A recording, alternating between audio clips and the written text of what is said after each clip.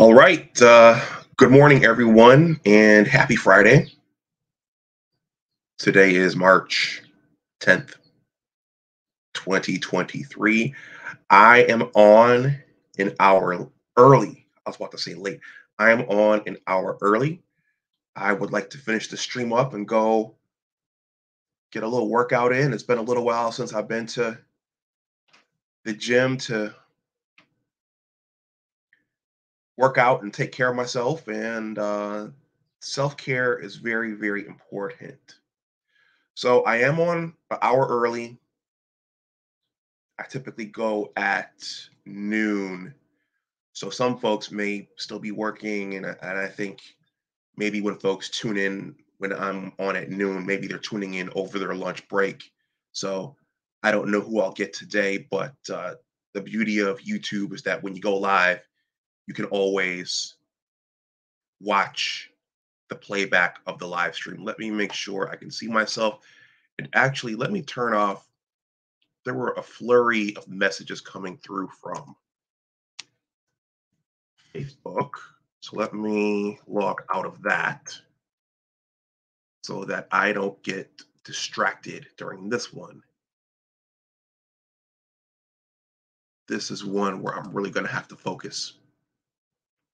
And when there are a flurry of instant messages coming through, that gets distracting. Okay, so let me make sure I can see myself over here.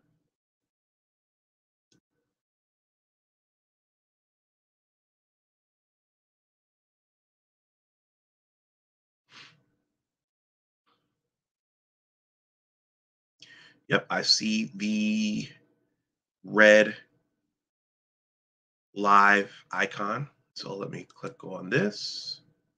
Yep, and there's me. There's my mug. I have a like. Thank you to whoever gave me that like. So I'm going to play the intro. I'm going to share this on my original channel, and then I will jump in. Hopefully, I can keep this concise, short, and sweet, but it also depends on the participation I have from the chat. So I'll see you on the other side of the intro.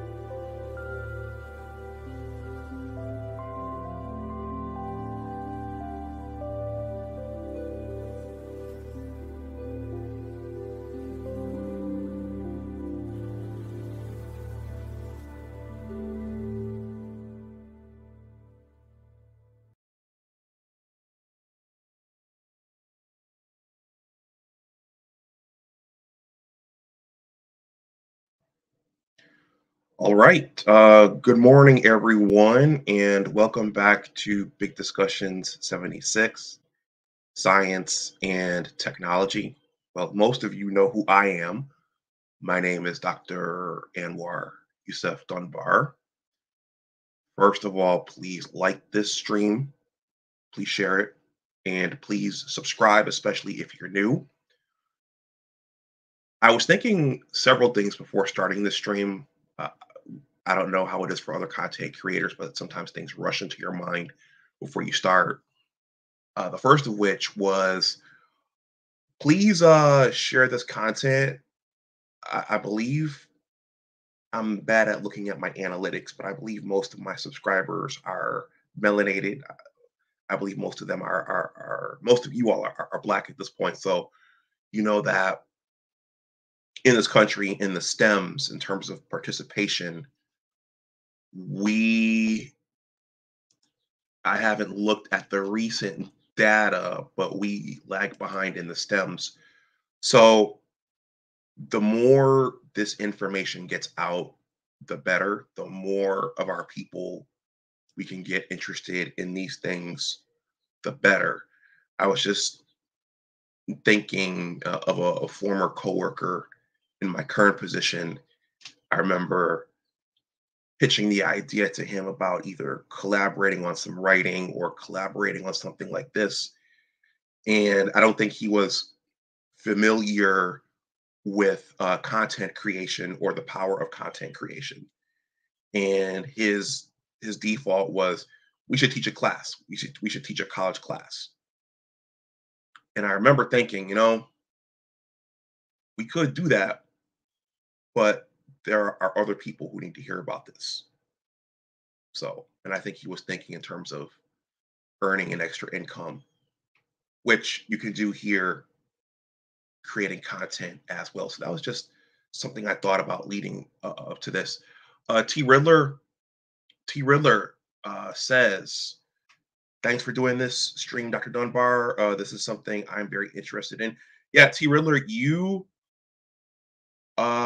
in large part inspired this one. I did the Lexapro video last week, and you commented, I'm curious about drug discovery. And that's where this basically came from. So thank you. Oftentimes, when you create one piece of content, it leads to the creation of other pieces of content. So that's how this works. Aquateki, thank you for stopping through. As always, I appreciate your support. I appreciate everyone's support here. These are science topics. These aren't the most saucy and sexy topics to everyone. So it's a select group who comes over here to hang out regularly. So I appreciate that. Aquateki says greetings at Big Discussion 76 Science and Technology. And T Riddler.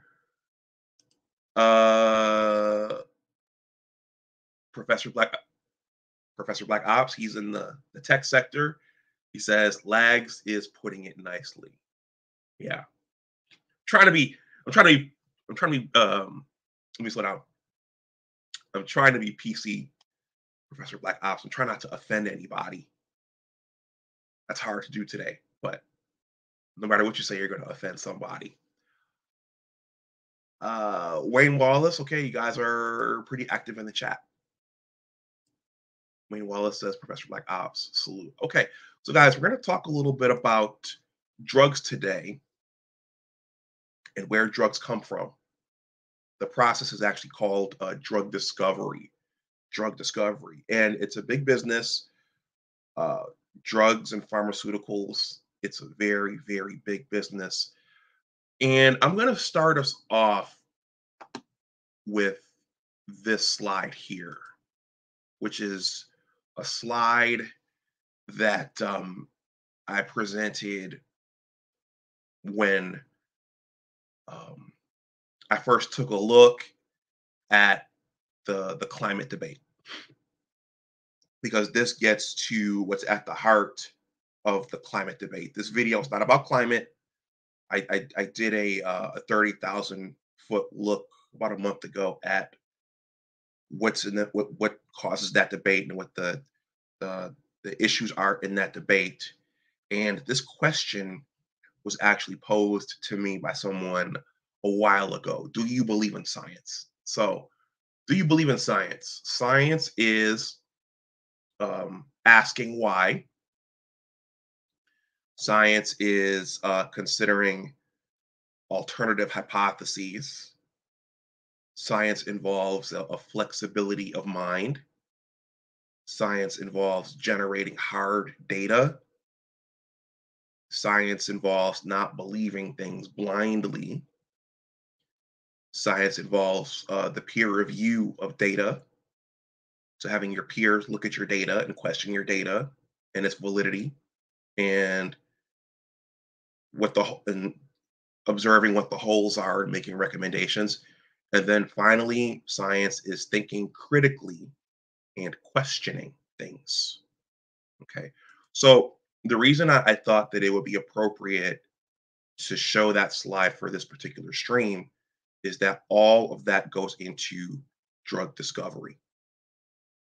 There are a lot of questions that get asked, and there are a lot of questions that have to get answered from the lab bench to the CEO's office and the quality assurance office of the company to the government regulators. There are a whole lot of questions that have to be asked and answered before a drug goes out to the public. Let me read this comment here.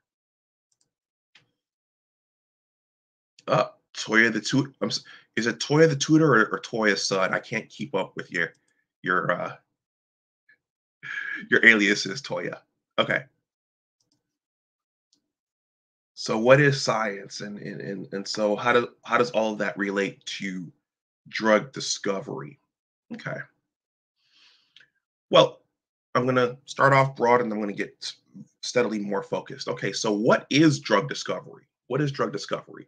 Well, it turns out that years ago, when I, Tori is laughing, it turns out that years ago, probably between 2016, when I started my first blog, and 2018, right before the world event, I wrote a series of blog posts for the general public, for general knowledge, to distill out what pharmacology and toxicology and drug metabolism and inhalation toxicology, to distill out what those are, because what would happen was I would meet other professionals here in the DMV, and I would go to career fairs in the DMV, many over in Prince George's County.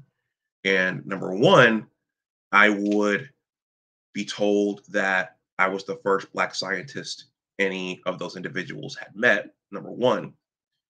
And number two, there was always a mix up between what pharmacology is and what pharmacy is. And they're different, they're not the same thing.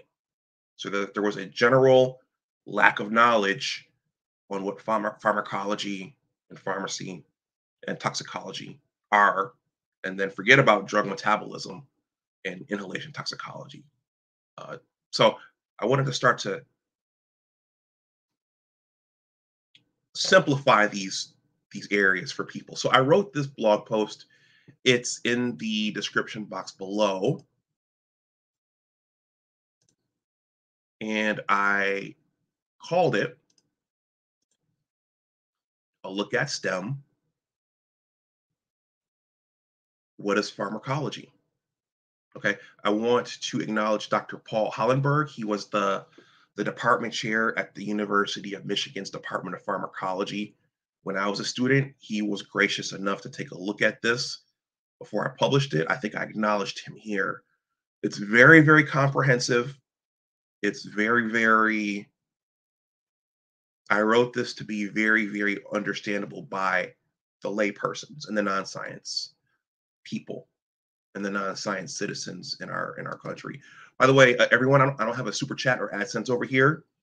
If it is laid upon your heart to make a donation to the channel, that information is there. So this link is in the description box below. You can read it for yourself. I'm going to fast forward and focus on the part that T. Riddler is interested in. Pharmacology is a broad field, and there are many, many subdisciplines within the one field. There's ADME drug metabolism, ADME/drug metabolism, antimicrobial pharmacology, autonomic pharmacology, cancer pharmacology, cardiovascular pharmacology, endocrine and receptor pharmacology, drug discovery, neuropharmacology, and pharmacogenomics. Okay, so we're just going to focus on drug discovery today. And I want to acknowledge that if any other pharmacologists watch this, I want to acknowledge this and put this disclaimer out there. There are whole lectures on drug discovery and target identification. So this is just going to be a simplified explanation for what that is, because we could talk for hours and hours about this, and there are whole chapters and textbooks on this. So this is just a simplified discussion in case any of my peers come in here and say, hey, he didn't say this, he didn't say that. Hey, you forgot this, you forgot that. Scientists are like that. Anyway, drug discovery. What is drug discovery? Drug discovery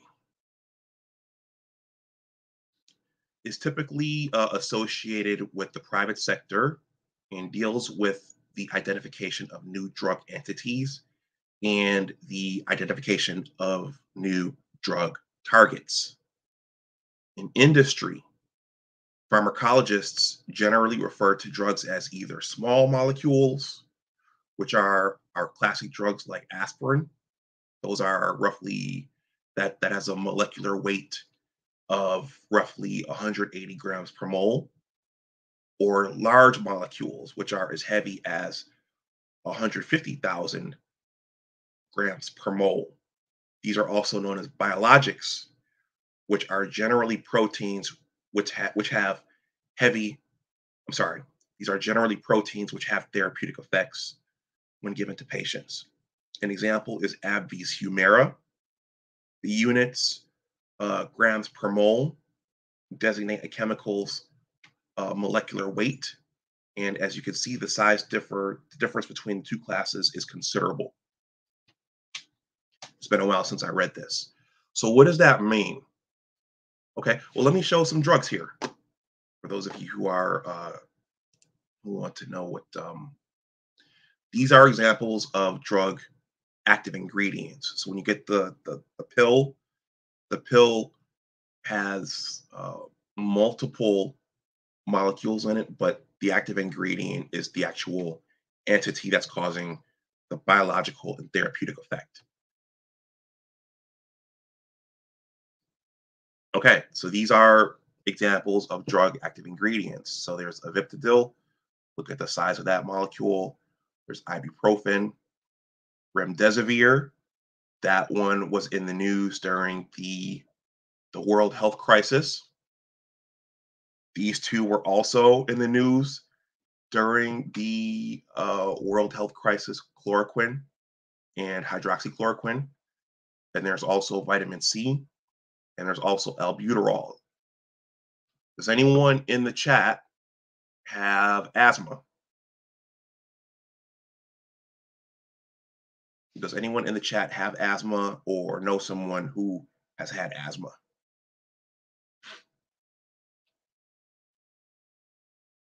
Yes, no, maybe.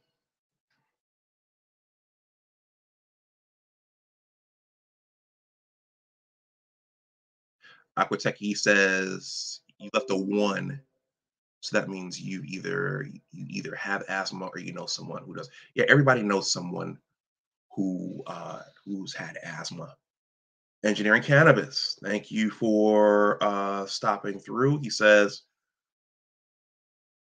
good day. Have you seen the article of an AI discovering a cancer cell 4 years before it was fully formed? an early cancer detector. CNN had the article. No, I have not seen that, but I will take a look. Okay, so I asked that question about asthma because albuterol, if you use the inhaler, albuterol is the classic drug for asthma patients. That's given as a aerosol to the respiratory passage. All right, so those were drug active ingredients. So I'm going to show you a quick slide here for the sizes of drugs.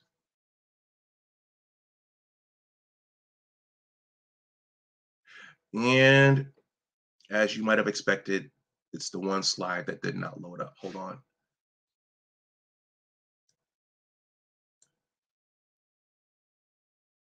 Because I want to give you guys a feel for the sizes. The sizes are important.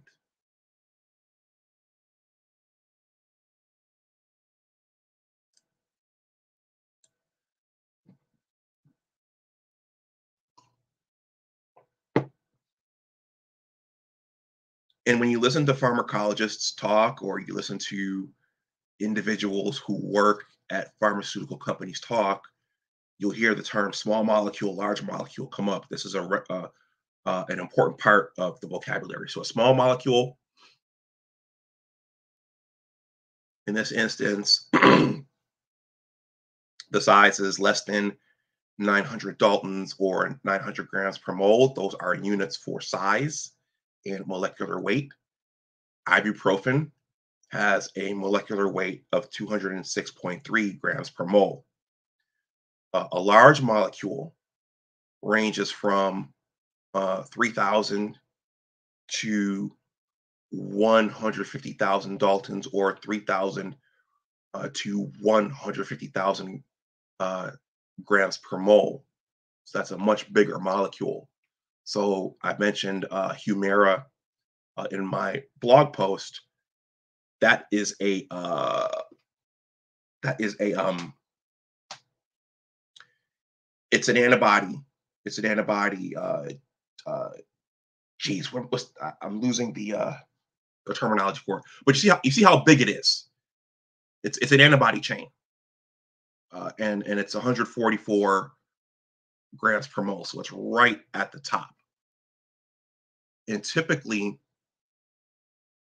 your um, your large molecules typically have to be injected into the bloodstream of the patient because they're too big to be absorbed by the gastrointestinal tract.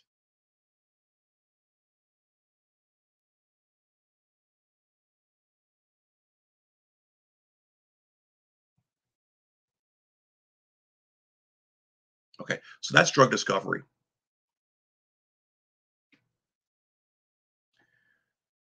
And I can't, for the love of me, I can't think of the term, the epitope, where the antibody, it recognizes the antibody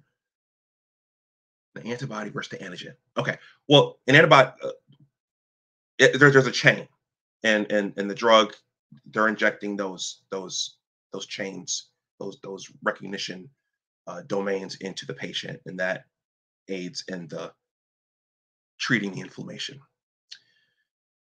Science, you got to look everything up every now and then because there's so much information that you forget. So drug discovery. So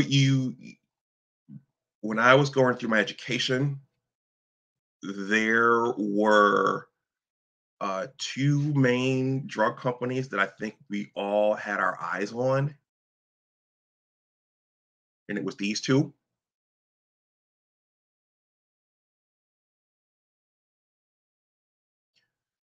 Pfizer and Merck. These were the leaders in big pharma. These are global companies, but there are also small pharma companies, and there are also smaller startup biotech companies. And all of these companies have a drug pipeline, which is basically it's the pathway through which the drugs are developed. And they can either develop the drugs in-house, But I think things got to a point where part of Pfizer's model was just simply acquiring the smaller companies and acquiring the intellectual property for their drug targets that way. I think for the most part, Merck was developing all of their drugs in-house, but I know that Pfizer was gobbling up smaller companies. Okay, so we're gonna jump in here. I'm gonna keep us going.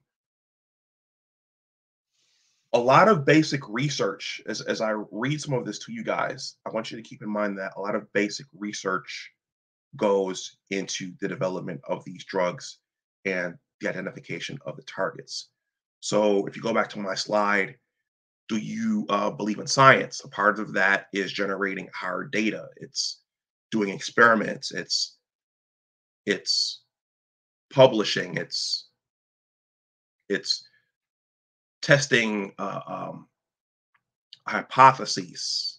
It's testing a hypothesis and looking at that target from multiple areas. And this work, it all takes place in a research lab. That could be at any academic university, or that could be at a pharmaceutical company. So there's a lot of research that goes into this. And I just wanted to communicate that before I jump into what I'm going to share with towards the end of this. If you want to read some more about what basic research is, because that's a key term on the biological sciences side, basic research. If you want to read more about what basic research is, it just so happens that I wrote a piece on it. I don't think this one is below in the description box yet, but it gets to that world, the world of doing experiments, the world of writing papers, the world of publishing articles, the world of making the discoveries at the bench. So there's a lot of that work that goes into finding and optimizing and then taking those drug targets onto the clinic. So if you want to read some more about that, the link is here and I'll leave it in the description box once this stream is done. Basic research. And if you've ever watched Nicole Ali's content, I haven't heard much from Nicole lately. I need to reach out to her and see how she's doing. If you ever watched her content, Nicole does a lot of research at the bench. She's generating data, she's doing the statistics, she's applying for the grants, and she's writing papers. So when you think about Nicole, think about this aspect. Okay, drug targets. I've showed you guys what drug active ingredients are. We've talked about molecular weights and drug sizes. Let's talk about target identification. So what does a drug do? What a drug does, let's go back to last week. Last week, I uploaded a pre-record on the drug Lexapro. And thank you to all of you who watched that. This is the structure for Lexapro. And I have too many files in here. Hold on. Let me get rid of biofuels because I don't need it right now. Okay.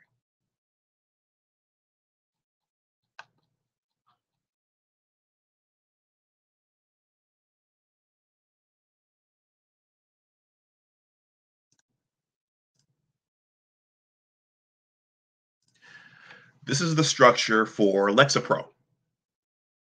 So that's another part of pharmacology and drug discovery and drug targets, and that's that every drug has a unique structure. So this is the structure for Lexapro. There's a lot of chemistry, there's a lot of organic chemistry involved in this. So what you also need to keep in mind is that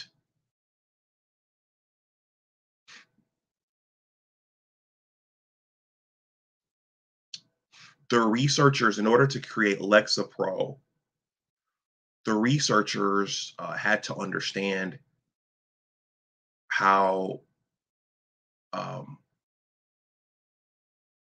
they had to understand regions of the brain. They had to understand how the brain works. They had to understand that there are neurons in the brain, and they had to understand that the neurons in the brain function through the secretion and activation by different neurotransmitters. One of those neurotransmitters is serotonin. Let me get rid of my ecology slide here.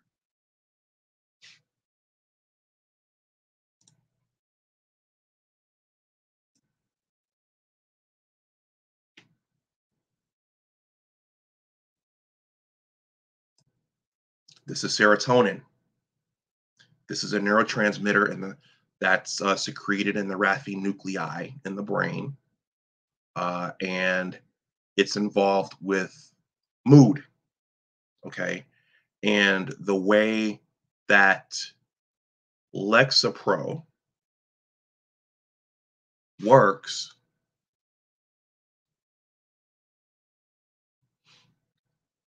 is it blocks the reuptake of that serotonin. So when those neurons in that region of the brain are activated, serotonin uh, is it diffuses down to those receptors there on the post synaptic terminal, and then after a certain amount of time, it comes off and it goes up through that channel there, designated by that 5-HT. Well, what the drug does is it blocks that serotonin from going back up into that presynaptic terminal, so it hangs out more and it hangs out longer in the synapse. I'll show that to you one more time. And the reason I'm showing this to you guys is to communicate that they first had to understand how this mechanism worked. So there's understanding the physiology, there's understanding how the body works down to the at the molecular level, and then you do your pharmacological research around what you know about the body itself. Okay, so that's how that's an example of how drugs are discovered. So let me go to this piece that I found here. Engineering Cannabis says pharmacology is continuing to evolve. I've seen the field of computational pharmacology becoming big. Yep, I'm going to get to that. Engineering Cannabis. So this is a piece I found from Millipore Sigma. If you're in the research world, particularly in the biomedical sciences, particularly in pharmacology and toxicology, you are familiar with Millipore and Sigma.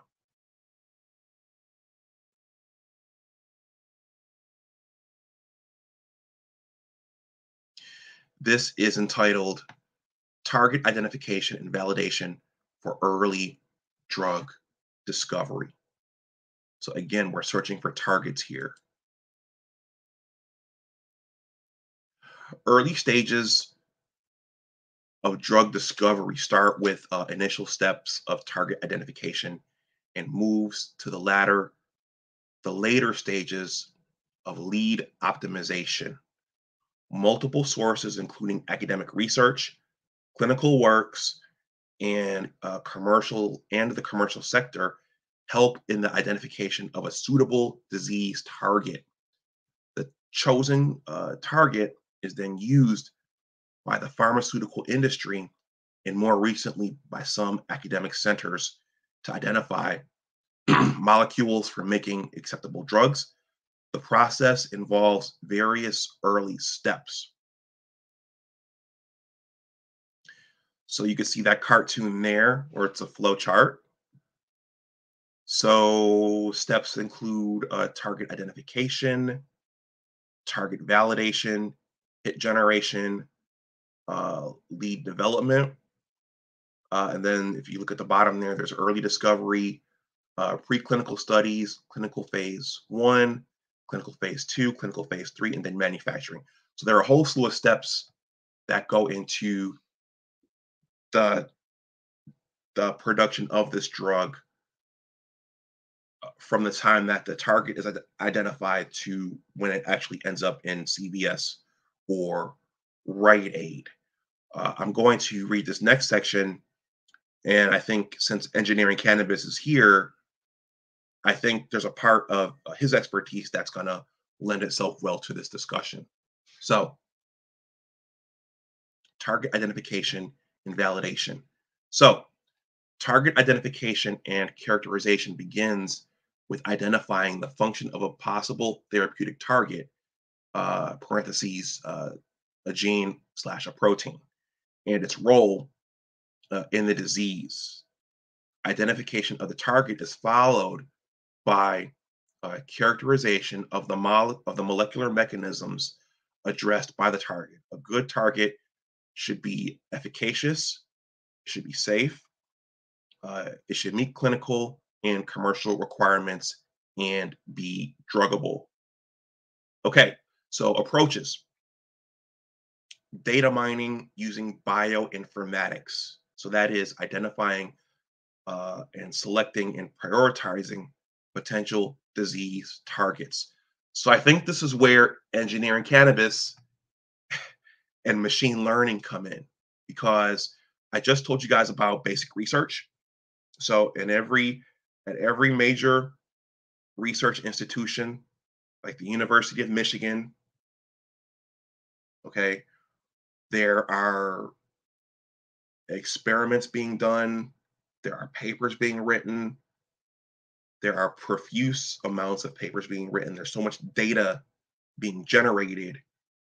When you think about bioinformatics, I think now we're talking about using machine learning to sift through all of that data, all of the receptor binding experiments, all of the kinetics experiments, all of the binding experiments, all of the animal experiments. I think machine learning is now being used to sift through all of that and to come up with targets more easily and more quickly than in the past. Engineering cannabis, if you're still out there, let me know if that's an adequate assessment or not. But I think that's where bioinformatics. I don't have a background in bioinformatics, but I think that's what that field entails. Because there's so much data and there's so much research out there, there needs to be a way to get through to the answers that you need. And I think that's what bioinformatics does. So that's an application for machine learning in this particular field. Okay, genetic association, genetic polymorphisms and connections with the disease, the expression profile, changes in mRNA slash proteins, pathways and phenotypic analyses, in vitro cell-based mechanistic studies, and then functional screening, knockdown, knockout, or using target-specific tools. So what they're talking about there, they're getting steadily more complex. You're going from identifying the targets to using molecular approaches. So you're testing the drug at DNA and RNA levels, and you're going to cells, cell-based assays, and then you're going into whole animals. So that's showing the progression and the progression and complexity of your testing mechanisms for the target. I'm not going to read through all of these, but these are tools for identification and validation. These are examples of tools for target identification and validation. Disease association, genetics and expression changes, bioactive molecules, cell-based models, protein interactions, analysis of signaling pathways, functional analysis, overexpression, transgenics, antisense, RNA, and gene variants. This is the ending of it. Target validation. Target validation shows that a molecular target is directly involved in a disease process. And that modulation of the target is likely to have a therapeutic effect, the most important criteria for target validation is to take multi validation approaches. So approaches include genetic manipulation of the target genes in vitro, knocking down the genes, knocking out the genes. So here you see CRISPR. Me and Nicole have talked about CRISPR. So gene editing approaches,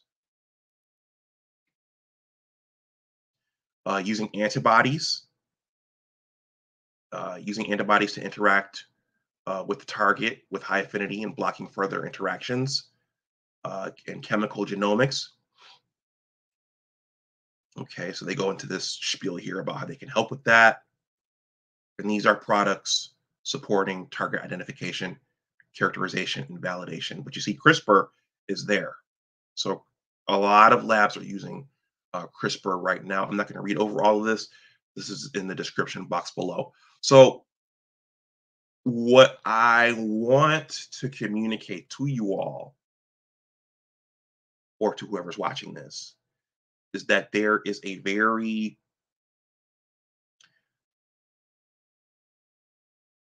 identifying a drug target today can be a very, very coordinated thing. It can be a very, very uh, orchestrated and coordinated uh, thing. All right. So that's one approach. You're using all the tools that you have available to you to whittle down this one target, and then you have to validate the target using multiple steps and approaches to get it through to the general public.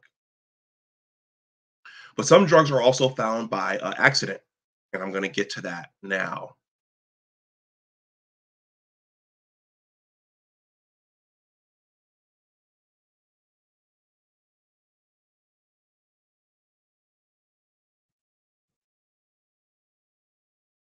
Engineering Cannabis says the application of machine learning and deep learning to discover drugs and also effects on human cells are now a focus with big drug companies. That's right. That's right. That will save a lot of time and energy identifying targets and molecules that will work. So there's the coordinated approach where you're methodically looking for targets and molecules that will work on those targets. And then sometimes you find targets by accident. And actually, I will credit my father with calling this one to my attention last week when I saw him. So there's, well, male contraceptives.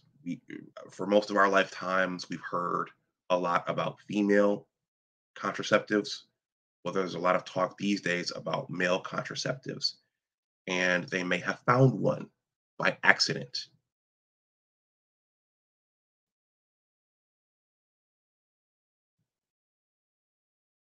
This is entitled, this is from Newsroom. This is entitled On Demand Male Contraceptive Shows Promise in a Preclinical Study. This was published on February 14th. I'm not going to play this video. I don't want a copyright strike, but that is showing basically a healthy sperm in the control, and then a sperm that has been inactivated by this potential new drug, which is a soluble adenylyl cyclase inhibitor. If I got that wrong, we'll get the right name for that shortly. Okay, this reads as follows. This is a short one, I promise. Let me blow it up for myself. All right. An experimental contraceptive drug candidate developed by Weill Cornell Medicine investigators temporarily stops sperm in their tracks and prevents pregnancies in preclinical models. The study published in Nature Communications on February 14th demonstrates that an on demand male contraceptive is possible. The discovery would be a game changer for contraception, according to the study's co senior authors, Dr. Joshin Buck, and Dr. Lonnie Levin, or Levine, who are professors of pharmacology at Weill Cornell Medicine. Doctors Buck and Levine noted that condoms, which have existed for about 2,000 years, and vasectomies have been men's only options to date. Research on male oral contraceptives has stalled, partly because potential contraceptives for men must clear a much higher bar for safety and side effects. Dr. Levine said because men don't bear the risks associated with carrying a pregnancy, he explained, the field assumes men will have a low tolerance for potential contraceptive side effects. Doctors Buck and Levine did not initially set out to find a male contraceptive. They were friends and colleagues with complementary skill sets. But when Dr. Levine challenged Dr. Buck to isolate an important cellular signaling protein called soluble adenylyl cyclase that had long eluded biochemists, Dr. Buck couldn't resist. It took him 2 years. Doctors Buck and Levine then shifted their research focus to studying soluble adenylyl cyclase and eventually merged their laboratories. The team discovered that mice genetically engineered to lack soluble adenylyl cyclase are infertile. So they knocked out the gene. Then in 2018, Dr. Melanie Ballback, a postdoctoral associate in their lab, made an exciting discovery while working on soluble adenylyl cyclase inhibitors as a possible treatment for an eye condition. She found that mice that were given a drug that inactivates soluble adenylyl cyclase produce sperm that cannot propel themselves forward. The team was reassured that the SAC inhibitor might be a safe contraceptive option by another team's report that men who lacked the gene encoding SAC were infertile but otherwise healthy. So they found it by accident. They were researching something else and they found this by accident. The new Nature Communications study demonstrates that a single dose of the SAC inhibitor called TDI 1186 immobilizes mice sperm for up to 2 hours, up to 2.5 hours, and that the effects persist in the female reproductive tract after mating. After 3 hours, some sperm begin regaining motility. By 24 hours, nearly all sperm have recovered normal movement. TDI 11861 treated male mice paired with female mice exhibited normal mating behavior, but did not impregnate females despite 52 different mating attempts. Male mice treated with an inactive control substance, by contrast, impregnated almost 1/3 of their mates. Our inhibitor works within 30 minutes to an hour, Dr. Ballback said. Every other experimental hormonal or non-hormonal male contraceptive takes weeks to bring sperm counts down, or render them unable to fertilize eggs. Additionally, Dr. Ballback noted that it takes weeks to reverse the effects of other hormonal and non-hormonal male contraceptives in development. She said that since the SAC inhibitors wear off within hours and men would take it only when and as often as needed, they could allow men to make day-to-day decisions about their fertility. Doctors Ballback and Levine noted that it took substantial medicinal chemistry work to develop TDI 11861, and this was accomplished in partnership with the Tri-Institutional Therapeutics Discovery Institute. The TDI works with investigators from Weill Cornell Medicine, Memorial Sloan Kettering Cancer Center, and the Rockefeller University to expedite early stage drug discovery. This highly productive collaboration between TDI and the Buck Levin lab clearly illustrates the power of partnering pharma-trained drug discovery scientists with academic innovators, said Dr. Peter Meinke, Sanders director of the TDI. The Buck Levine Labs collaboration with TDI was fostered and nurtured by Weill Cornell Medicine Enterprise Innovation, the office that accelerates the translation and commercialization of technologies arising from research conducted by Weill Cornell faculty and trainees. In addition, Enterprise Innovation is leading the out licensing of this discovery to their startup company. The team is already working. The team is already working on making SAC inhibitors better, suited for using in humans. Dr. Levine said Doctors Buck and Levine launched SASOL Pharmaceuticals with colleague Dr. Gregory Kopp, who serves as the company's chief scientific officer. The next step for the team is repeating their experiments in a different preclinical model. These experiments will lay the groundwork for human clinical trials that would test the effect of SAC inhibition on sperm motility in healthy human males, Dr. Buck said. If the drug development and clinical trials are successful, Dr. Levine said he hopes to walk into a pharmacy one day and hear a man request the male pill. All right.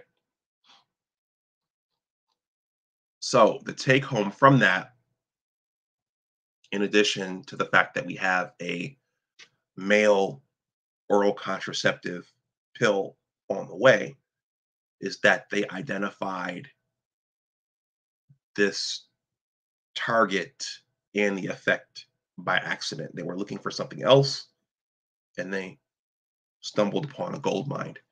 Aquateki says, yeah, amazing to hear what scientists discover by accident. I'm going to give two more examples here. I'm not going to read these because we're coming up on an hour. But another important drug in modern society that was discovered by accident was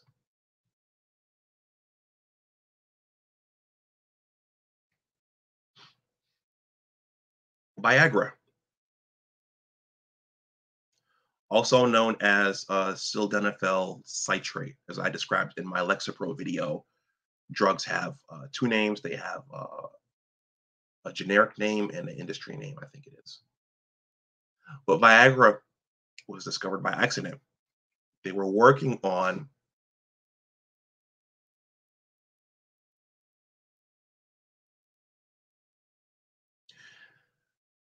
they were looking for a drug to treat angina, I believe. And if I recall correctly, well, since I'm here on the internet, let me make sure this is accurate. Let me fact check myself. Angina. What is angina? I believe angina is the blockage of your coronary blood vessels, so your blood vessels on your heart. And once those blood vessels on your heart get blocked, you are not far away from a heart attack.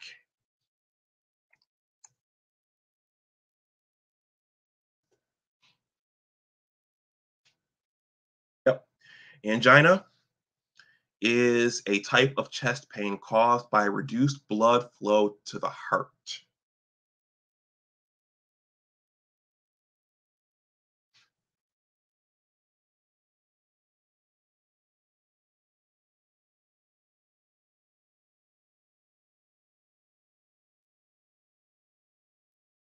Yeah.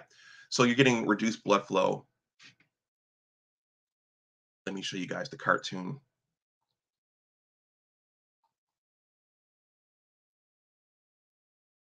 Yeah, so let me show you guys the cartoon here.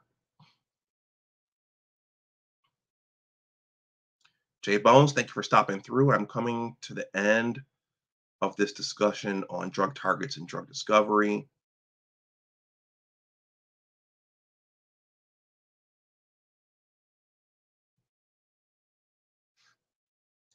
Yeah, so angina, God help you if you get this. But what that is it is the blockage of those arteries, of those blood vessels on your heart. Your heart is one big muscle in itself. It needs oxygen, and if your heart doesn't get it, you will suffer a heart attack. So they were looking for a drug. In summary, to keep this short, they were looking for a drug to treat this, and that's how they discovered Viagra. Okay, they found it by accident. So I'm going to show one more, and then I'm going to wrap this up.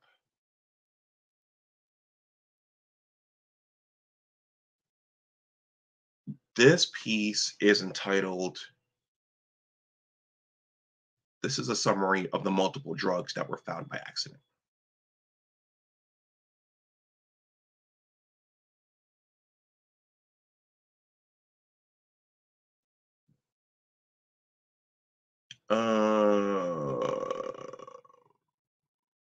Well, I had it here,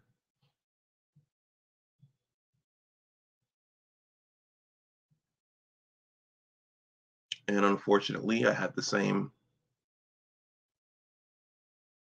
article twice. Give me a second here.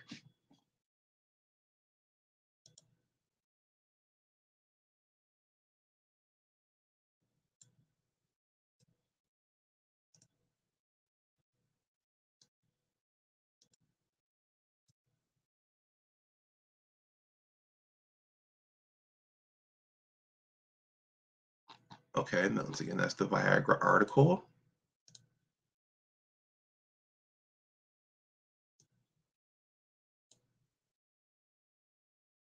Oh, I see the problem. I see the problem. I used the same link for the same.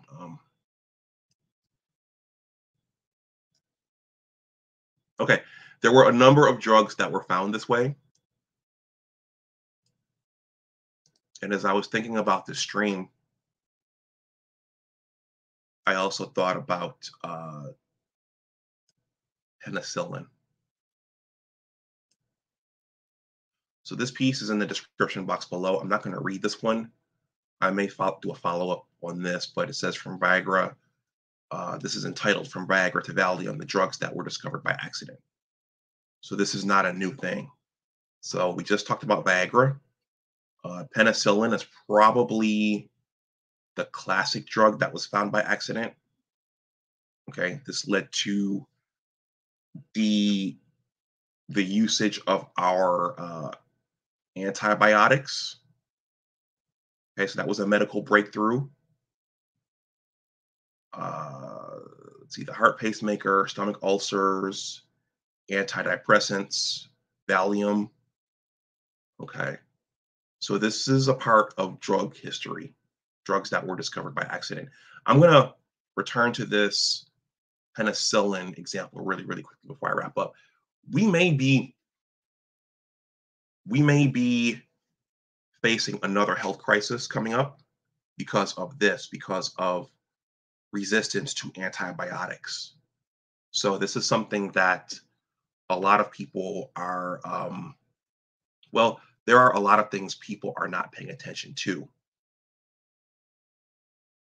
But as far back as my undergraduate studies, I do recall one of my professors stating that we have to be careful with the use of antibiotics because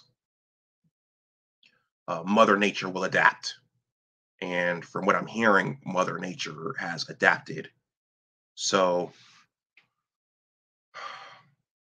bacterial resistance to antibiotics may be the next health crisis. So keep your eyes on that.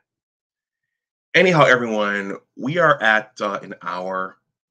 So I'm going to wrap this up. I wanted to get this one done so I could go out and go to the gym and run around. But well, T Riddler, I hope you got something from this. I did. I have to admit that I did throw this one together pretty quickly over the last 2 days in my mind. So if this stream came out a little bit jumbled and a little bit incongruent, I think that's the right word, then that's why. And plus, I'm a little tired. So, but I hope someone got something from this. These are the basics of drug discovery and target identification. There's a very, very coordinated approach used by companies and research labs across the country and around the world. And then some of these are found, they're found by accident. You're looking for one thing and you find that the molecule does something else in another system that has benefit and that can be highly profitable. Jay Bones, thank you for stopping through. I think was it Penn or Notre Dame, or was the other gentleman from Penn? Jay Bones, I think you're Notre Dame. Okay. Anyhow, she says, interesting about the sperm count medicine may help some people. Well, help them with what? I think many of the Western countries, I mean, this is not talking about you, but the Western countries are facing a population shortage. So this may only add to the problem. So, but it'll make money for the pharmaceutical companies. But society as a whole, that's debatable. All right, everyone, I'm going to wrap this up. If you watch this on the playback, and if you watched this live and you have any further questions, let me know in the comments section below. This may be something that I revisit, and oftentimes after you finish streaming, you think of another idea and you realize, okay, geez, I didn't say this or I didn't say that. And then when you watch the playback yourself, you say, okay, well, I could have said that better. And I'm thinking maybe I'm already thinking of things that I could have said in more efficient ways. And I'm already thinking of things that I could have said more concisely. But uh, please consider joining my newsletter. My newsletter is here. I do a lot of writing, as you could see from the beginning of this stream. If you saw it,